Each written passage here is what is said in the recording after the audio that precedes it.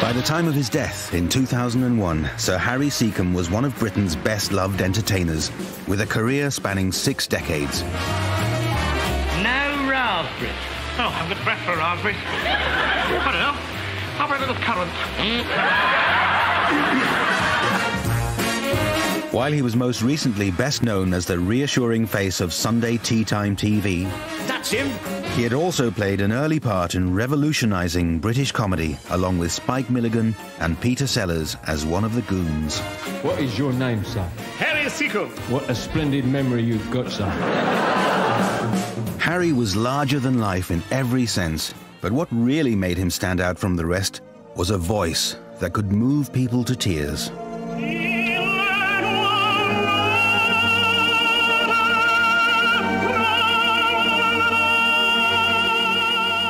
Harry would sing an aria and then blow a raspberry and fall over backwards. So there's something there to appeal to everybody.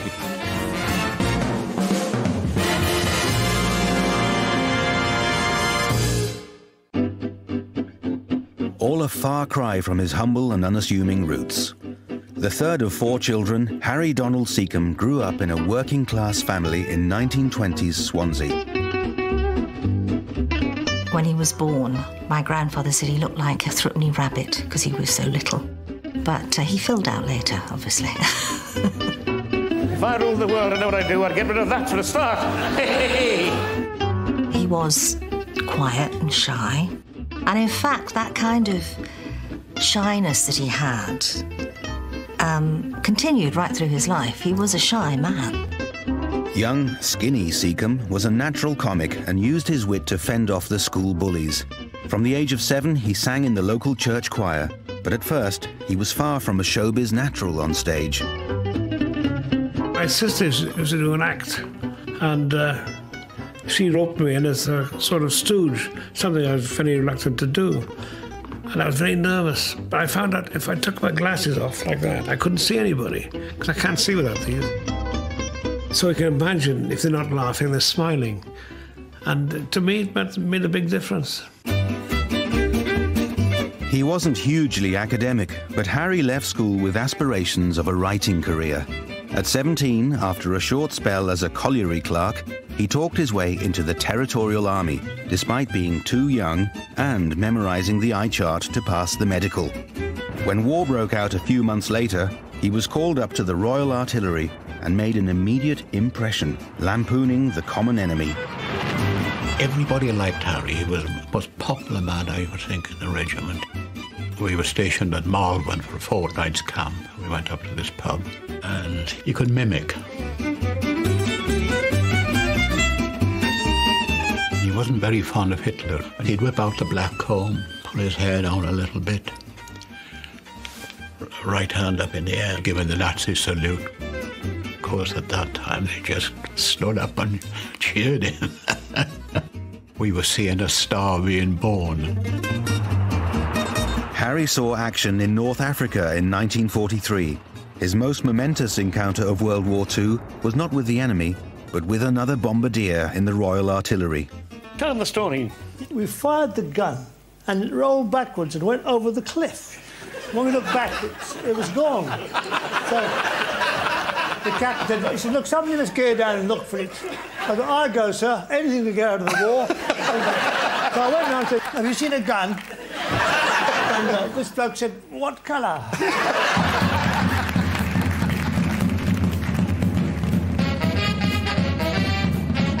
The pair's natural comic talent was spotted by Force's entertainment scouts, and both performed in concert parties laid on to entertain British troops as the war drew to a close. Dad always said he went from being, you know, school idiot to regimental idiot to national idiot, you know, so he honed his sort of idiotic skills, if you like, in the army. Demobbed and back home in Swansea, Harry was to have another chance encounter which would change his life forever. Dad always used to say that if marriage was a lottery, then he bought a winning ticket. Do you remember the dance hall at the Mumbles near Swansea? Of course. Yes. I met my wife there. Yes, that's where you met your wife-to-be. Come in, Mrs. Myra Secombe, please. I met Harry at the Mumbles Pier in Swansea. It hadn't been a very good night. And I said to my friend, I think I'm going home now. And suddenly, this gentleman came and said, can I have this dance, please? And I thought he was Canadian, because he had a check shirt on. Harry and Myra married 2 years later in 1948. They would buck the showbiz trend and stay together for more than 50 years, having 4 children. Harry's family was so important to him, but of course Myra was the rock. No nonsense. She could prick pomposity better than Harry, and he was the best in the world at it. 25-year-old Harry took his first steps on the professional ladder at one of London's most notorious post-war venues. He went to the Windmill for an audition, and he got the job. They didn't come to see you, the Raincoats, as they were affectionately known. They came to see the strippers. My brother's a vicar, and 4 of his clerical friends came at odd times to see me. Well, odd times, they came about 4 times a week. Harry had dreamt up the centerpiece of his windmill act back in the army. It would become his signature routine for years to come. The shaving act consisted of imitating how various people shaved. First of all, let's take a small boy shaving for the first time.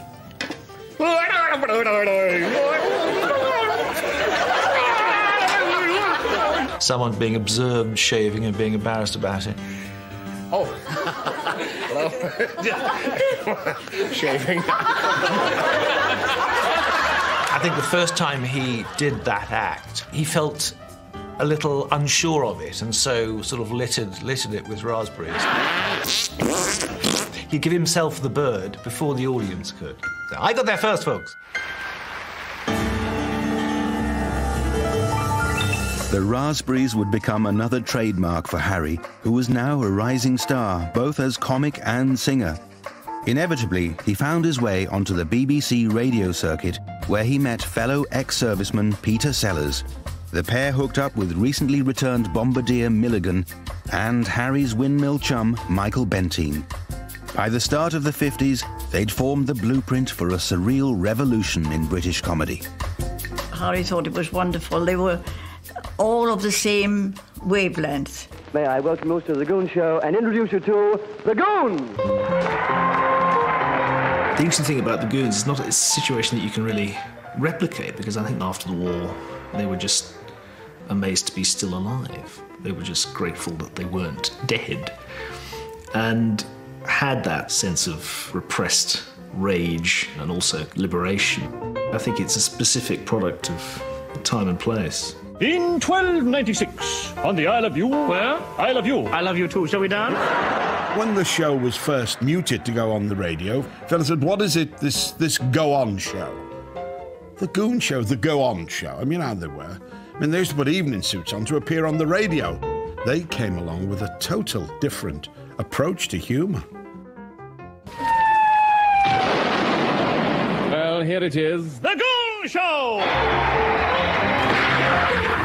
Mum took me to a recording of the Goon Show, and there were these wild men on stage doing ridiculous things. It was sort of then I realised that my father was for want of a better term, professional idiot. Yes. I was so heavily disguised that not even my own mother would have recognised me. Evening, Nettie. Good evening, Mother. Secombe's job, usually as affable idiot Neddy Seagoon, was to narrate and hold the plot together while absurd sketches, stories and sound effects unfolded. Good work, Frednock. You're a born leader of dogs. Yes, I used to be a boxer, you know. Defying convention at every turn. Now then, this is my plan of attack. It looks like a nail. No, it's attack. Out of all the goons, Harry was the one that provoked the most affection. Certainly Spike was a bit of a mystery person, and Peter Sellers was strange. I say, do you know that I got an electric twit for Christmas? Harry was the one that we could all relate to. He was the pivot of the show. All the mad ones revolved around him. And Spike always said, Harry's pretending to be mad. Peter and I are the real thing. What's that ahead? It's ahead. Yes, but whose is it? It is mine, McLean. Harry once said to me that the Goon Show was brandy-fuelled. The histories of Pliny the Elder, that's my favourite. That's one of the ones where you can hear they're really slaughtered. Now, we'll get the keys and make our way down to the Tiber. What's the Tiber? Abasdaida. You can just hear sort of the giggles are getting more and more manic. This is a white paper now. And it's my father's laughter, as he was as a person. The Goons recorded several successful singles, though this did present an unexpected clash with Harry's burgeoning parallel career as a straight singer. I remember when Ying Tong came out, and that was great, you know, the fact that Dad was on this mad record that loads of my friends liked. But of course Dad wasn't allowed to sing. Because of his exclusive contract with Philips, he wasn't allowed to sing on any of the records or on any of the shows. Philips owned his voice. And so if you listen to the Ying Tong song, he sings. He doesn't actually break into song. Crazy rhythm, driving me insane. Strike your partner on the bump. Oh, I felt no pain. Harry Secombe, the first rapper. My son would be proud. The Goons may have been rebels tearing up the comedy rulebook, but they were becoming unlikely darlings of the establishment, with some very special fans. I'll get my own back on him if it's the last thing I do. Yes! Oh, sailor. Harry Secombe and the other Goons had taken the country by storm. What's this then? My name is Bannister. I've seen you on the stairs. But it seems they aroused especially extreme devotion in another clown prince of the time. A horror film. Just because you got bigger legs than I have? Absolutely. You think you can tell me what to do? Yeah. If you're feeling pimply and your knees are... Prince Charles's love for the show led to a lifelong friendship with Secombe and inspired this bizarre piece of home cinema. I'll get my own back on him if it's the last thing I do. Yes, I will. Charles was a huge Goon Show fan, loved it, and for him, probably the Goon Show was like an outlet. I mean, if you're in that sort of business, as you were, something like the Goon Show is the perfect antidote, isn't it, to all the sort of starchiness.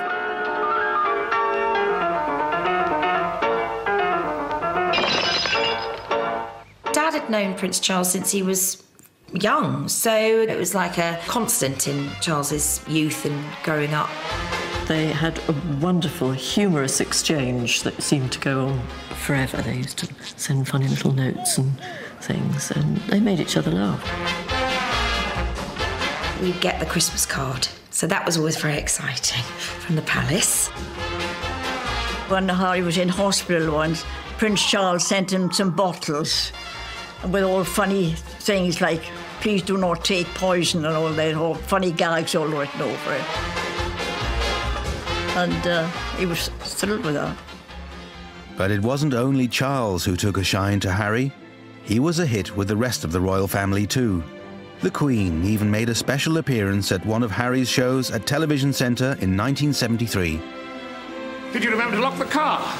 Did you remember to change the guard? People thought that we're safe with him. He's not going to pee in the trifle or do something off colour. Harry had certainly become a man in demand. Throughout the 50s, during his time with the Goons, he toured all over Britain's variety theatre circuit and enjoyed huge success in the West End, where he topped the bill at the most famous theatre of all. In the 50s, if you were a turn in variety, the big, mecca was to play the Palladium. It was top of the list of every performer's dream, really. Of course, Dad was top of the bill there, I think about 5 times. Despite his experience and popularity, Harry's childhood stage jitters never left him. He was always nervous, Harry. We'd be in the wings with his towel, his glass of water, and he said it couldn't be all right, didn't it, Ma? I said, yeah, of course, don't worry, it'd be all right. And then as soon as he crossed that line, he was, hello, folks. He'd come on stage like a train.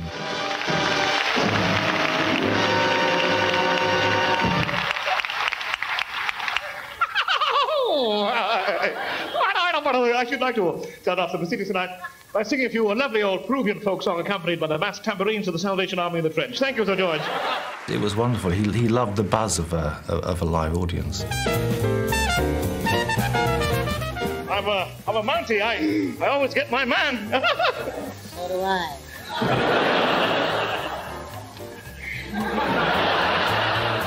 It was like home from home for my brother Andy and I. Used to go up on a Saturday and we'd sit probably in the Royal Box and watch one of the shows, and then we'd go backstage. We were very good and knew what we should and shouldn't do. Harry was also getting a reputation for nurturing up-and-coming talent. From Scousland is Jimmy Tarbuck. It was the best year of my show business life, and I've been lucky and fortunate, but that was the happiest year I've ever had working with him. It was like being with your favourite uncle. Oh, you've got all the gear on tonight, haven't you? Looking very sharp. Where'd you get that? Rent a tent? He was a rascal, Harry, for making you laugh. I got into trouble lots of times because I roared laughing with him. Now what do we do? Change him. Change him for quite a model. But what gave Harry the edge over other variety performers of the time was a distinctive bel canto tenor singing voice. You know, comics through the years always finished with a song, even if they couldn't sing. But Secombe, boy, could he sing at the end of his act. I remember my dad's singing voice because my dad would scream in my ear a top C to wake me up in the morning. I remember that several occasions. But his voice was beautiful. I mean, it really was gorgeous. He had a fantastic operatic voice. Brilliant.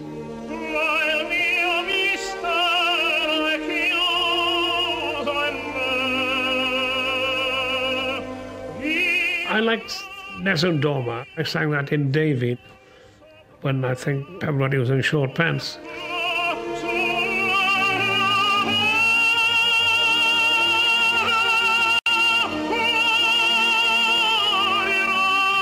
I know it's now played to death, but at the time was not very well known, and I can't really listen to it because it brings tears to my eyes.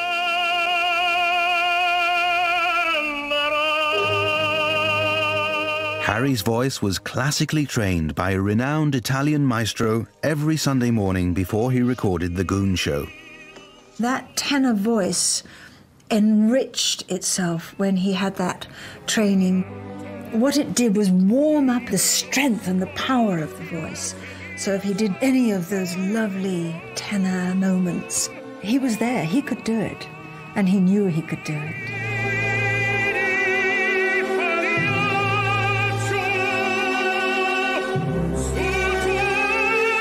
On the advice of his teacher, Secombe considered a straight singing career, but ultimately he decided against it. The musical world is very serious, and Dad just wasn't very serious. He also didn't play an instrument, and he didn't really read music. So I think there was also a sense that he would be entering a world he didn't know terribly well, and would have been out of his depth. But he did find the perfect compromise, combining his huge comedy success with a remarkable singing career.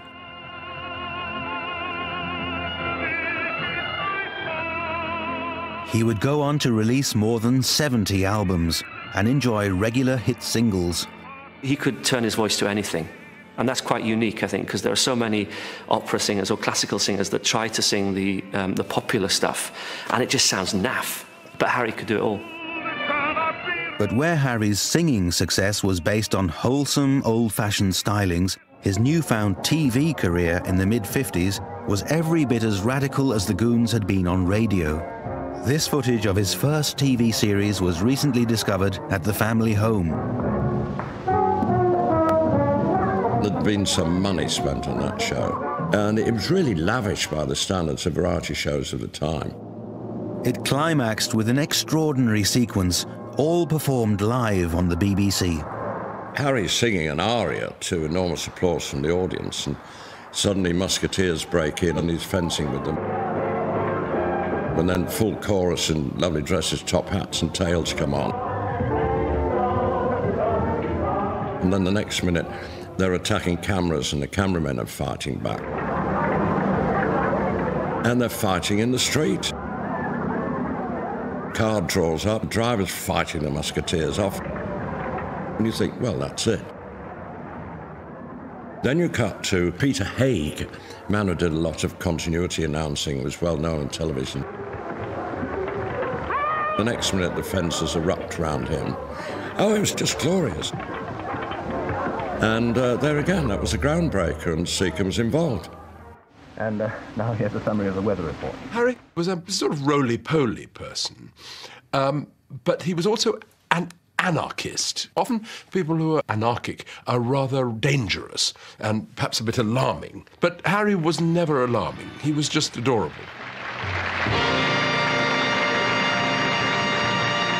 Good evening! Well, how'd you like the show so far?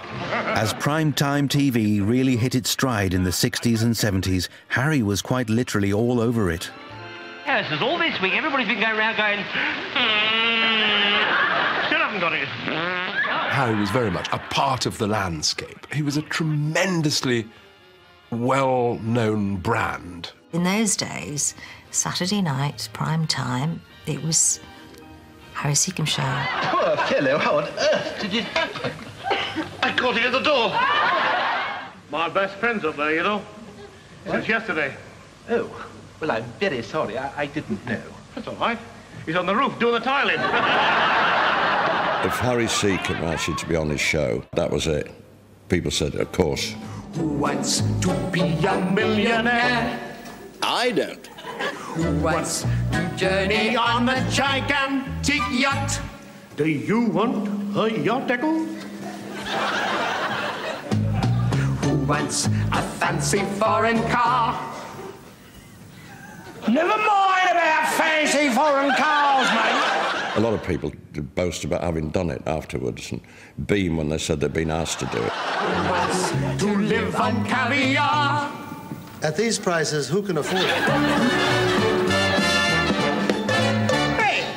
His popularity with fellow performers and viewers was in no small part down to Harry's slavish professionalism. Whatever he'd done, if he'd been a window cleaner, he'd have been the best window cleaner. You know, nobody else would have done your windows like he did your windows. He just constantly pushed himself.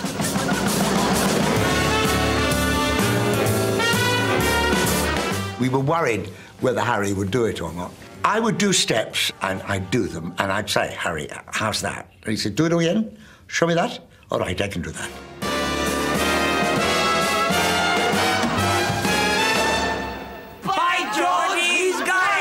You think that's an easy thing to do?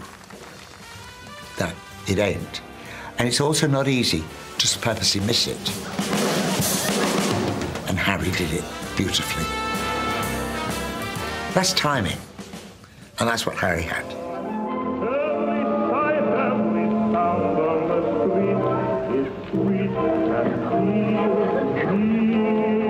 One of my favourite pieces is when he mimes to a scratched record.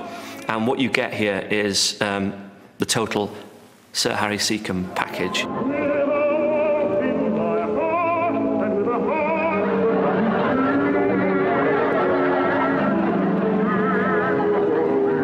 If you want to see a human cartoon done immaculately, it's a masterclass. And Harry Secombe miming to that record at speeding up, slowing down, stopping, starting. Oh, that is just an object lesson how to do it. But you've got to be as good as him to do it.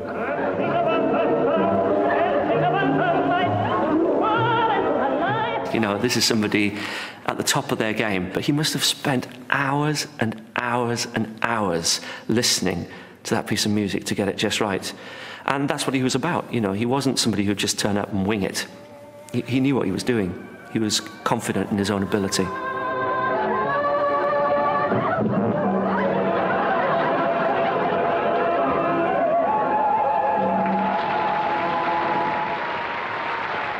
He was the ultimate all-round entertainer, but Harry's relentless work and social schedule would eventually take its toll. Ladies and gentlemen, Mr. Harry Secombe. By the mid-1960s, Harry Secombe's lovable comic charm and stunning voice had made him one of Britain's best-loved entertainers, and his fame didn't end with the small screen. Across his career, he appeared in over a dozen movies, some better received than others.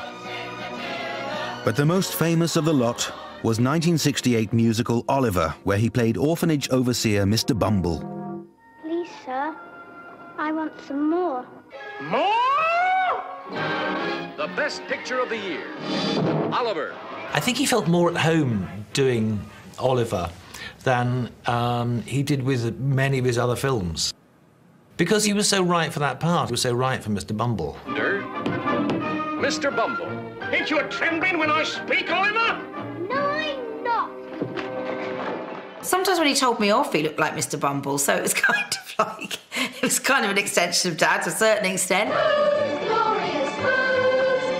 The hardest, from my point of view, was actually showing fear, because I knew him as Harry Secombe, and Harry was this warm, lovable, cuddly sort of character. He was always joking, always having a laugh, and when the camera stopped, he'd always fire off these quick one-liners. So he's very, very good at making everyone feel very relaxed around him. And trying to pretend to be afraid of this chap was actually quite difficult. What? Carol Reed won an Oscar for Best Director, but he still had a few playground tricks up his sleeve for Harry. Carol Reed decided to make a plastic ear for me, which was fit on the top of my ear, and then the scene when Mr. Bumble has to grab Oliver by the ear obviously would come away. Oliver, Oliver, never before has a boy wanted more. So we did the take, and Harry Secombe grabs my ear, comes off in his hand. It's this amazing moment where his eyes are in shock, then bewilderment, and then he just cracked up. I think Dad was absolutely mortified because obviously, you know, there's this young child and Dad was quite strong. I remember him saying he felt absolutely dreadful, so bless him, it must have been awful. So he will rule the day, somebody named him Oliver. It was another Dickens character that gave Harry his most successful stage role in a show that ran for almost 2 years in London's West End. Beyond a shadow of a doubt, that's Pickwick. As civilized and splendid as a man can be. Samuel will be quick. That's me. He was very proud of it. They went to Broadway with it. Dad was up for a Tony Award. So it was quite a massive chunk of his career was tied up with Pickwick. And of course, If I Ruled the World is one of his most famous songs. I went to the first night of Pickwick, and he was wonderful as Pickwick. And suddenly, he sang this song. If I ruled the world, every day would be the first day of spring. The song went on to become Harry's unofficial anthem wherever he appeared on stage. And we'd sing of the joy every morning would bring. After a performance of Pickwick, as with any show he'd done, Harry's dressing room was the place to be. To get to our dressing rooms, which were upstairs, you had to pass Harry's door, always open. I mean, the dressing room, you'd walk in there, and there'd be D'Oliveira and all the England cricket team, and we'll go and see Harry. And there was the open bar. And a few bottles of brandy would get knocked back like that. Oh, yes, it was open house. But the theatre wasn't always plain sailing. When Harry took his first straight role in The Plumber's Progress, there were problems right from the off. We opened at the Prince of Wales Theatre, and we immediately knew we were in trouble because Harry's audience didn't want to see him serious. There were a lot of tough old ladies, and they'd shout out at him. And there was a scene where he elopes with the girl. It's a rather, romantic scene in the moonlight. And one of the old ladies shouted out one afternoon, "Put one on her, Harry, go on." Despite a grueling schedule across stage and screen, Secombe also somehow found time to write 2 novels. The first, Twice Brightly, was a bestseller. Harry was someone who was extremely intelligent and perhaps because of the comedy. Some people might not have realised that, but he was, and he wrote beautifully, he read copiously. When he first had Twice Brightly, his novel, in his hands, it was something tangible, you know, with a stage appearance or a television appearance, it's gone like that. But with a book, you know, it stays on the shelf, doesn't it? He may have been multi-talented and hugely famous, but Secombe never lost his common touch. Everybody loved Harry. They would greet him in the street. The cab drivers would be going, "Hello, Harry." Walking in his wake was very special. We had to share him with the rest of the world when he was out working, but the rest of the time he was ours.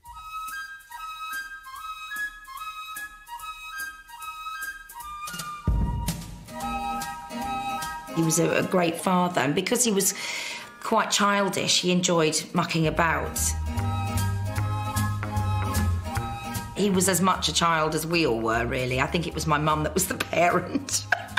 So I think we all got a really good dose, you know, of family life, even if he was working really hard.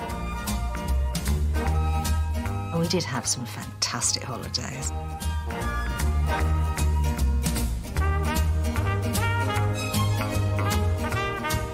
Oh, lovely holidays.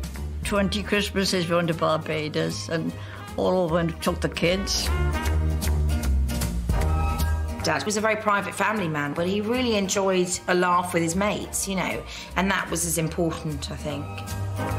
And he found a way of putting his love for a party to very good use.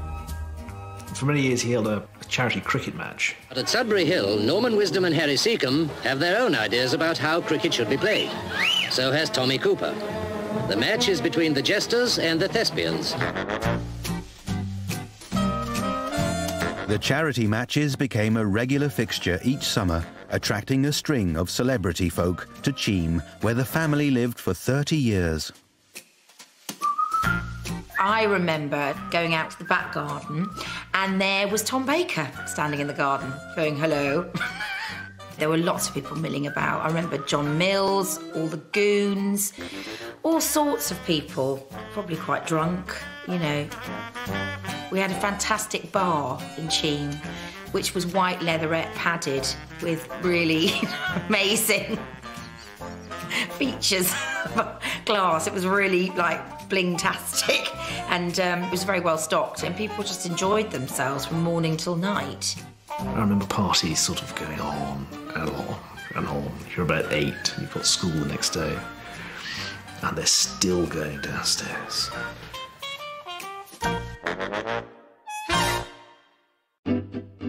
Harry's work with his favourite charity, the Army Benevolent Fund, had earned him a CBE in 1963, and 18 years later, there was more good news. I got a letter through the post saying the Prime Minister has it in mind to present you with knighthood. And I thought it was from Milligan. I looked very suspiciously at the envelope, and please say yes or no, so I agreed in about 20 seconds. We had a Cocker Spaniel, and my mum was bathing the dog. The letter came through, and Dad told Mum, and she went, oh, I can't be a lady, or something like that. It's a bit of a strange experience for Mum and Dad. He was delighted.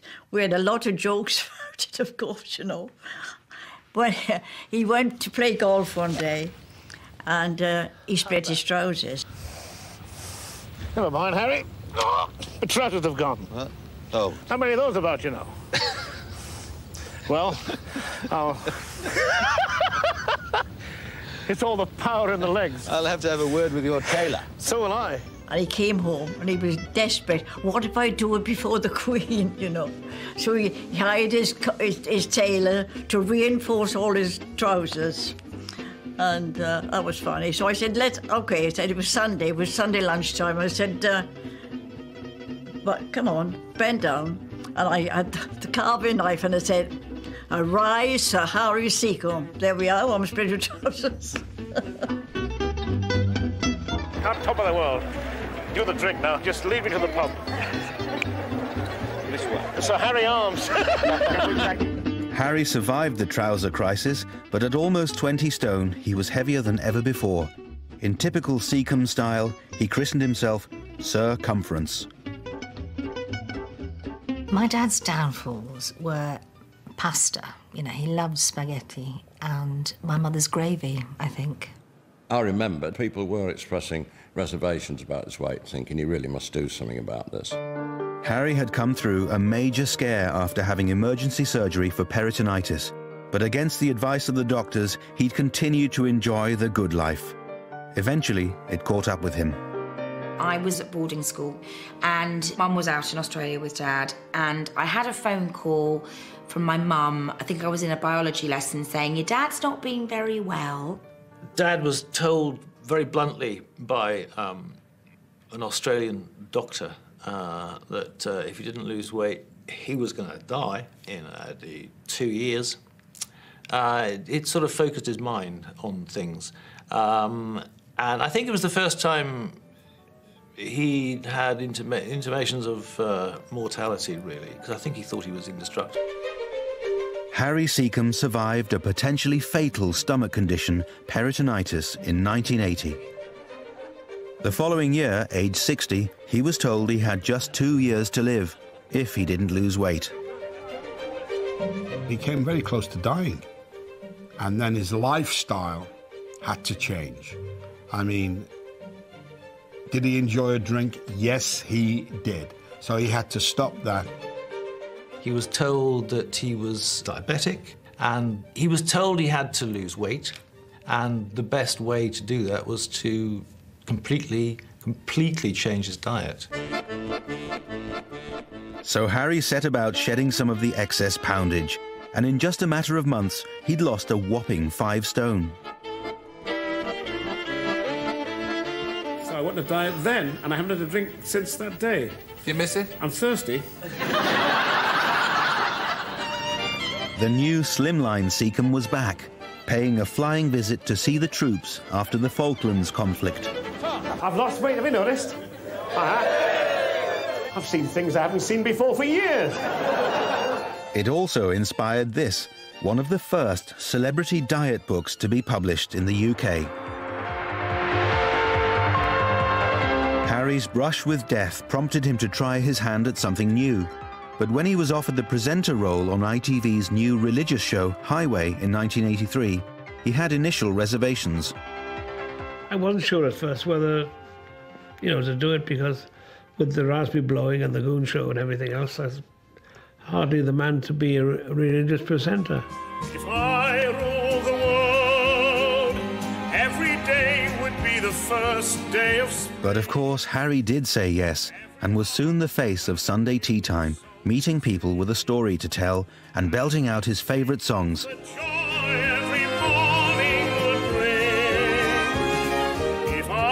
It was a little bit difficult as a teenager, an awkward teenager, which I was, seeing my father front a religious programme like Highway. But, it was a great format and it was a great programme, so now it's fine.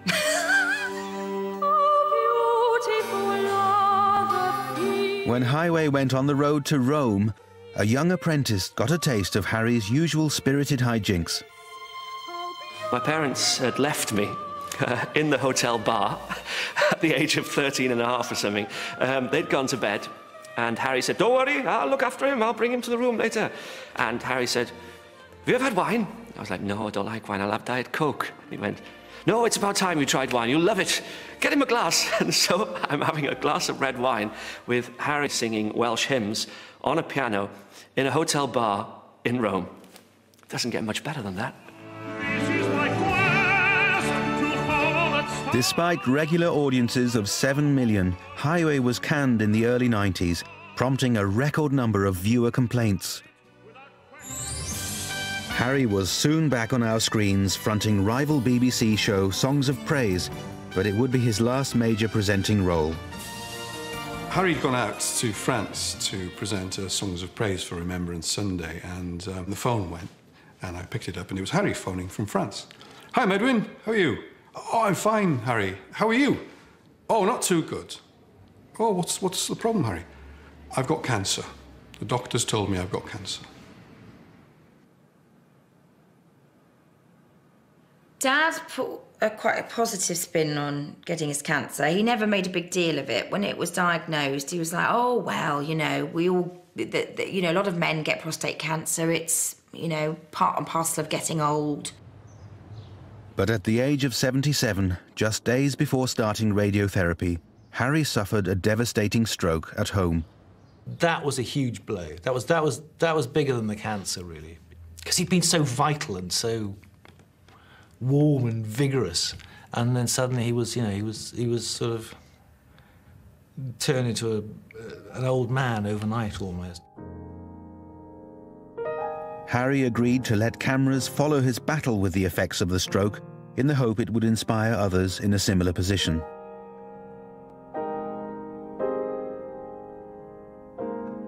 When I got to the hospital and saw Harry, he was paralysed on one side. And it was quite sad, really, that this superstar had been hit in such a way. Although Harry was still able to speak, he had lost his once great operatic singing voice. Music had always been such a part of his life, singing. And he expressed so much through that. And that was just cut off. I'll do Nessun Dorma yet. Not today. He braved it out, bless him, you know, and he was a fighter, and he fought back, and he was determined he was going to get up and start walking around again. When they sort of realised what they could do with the physiotherapy, I mean, he really battled to actually sort of get as much of his old life back as he could, and the fact that he achieved to actually, to the extent that he did, I think was nothing short of heroic. Any pain at all? Tell me, how do I look now? Well, Harry, I tell you, for the last 5 years, I've been laying flowers in a grave that I thought was yours. And so I think, as a result of that, you're remarkably well. You're looking remarkably well. Despite his best efforts, Harry spent much of his final 2 years in and out of hospital after suffering further strokes. The prostate cancer, which had been in remission for much of his rehabilitation, also returned. Jennifer and I went to see him, and he did a joke in the bed. He tried to put the sheet over his head, you know, and we were hysterical. So he was trying right up to the end to be funny, you know. Harry died on April the 11th, 2001, aged 79. And the nurses cried when he died. Yes, they cried. Yeah, it was very sad. It's like this big tree in the forest falling over. You know, something you've sheltered under and depended on for years and years and years, and suddenly sort of gone, suddenly open to the sky. It's hard to describe the loss that we feel. Because he was just lovely, he was Dad.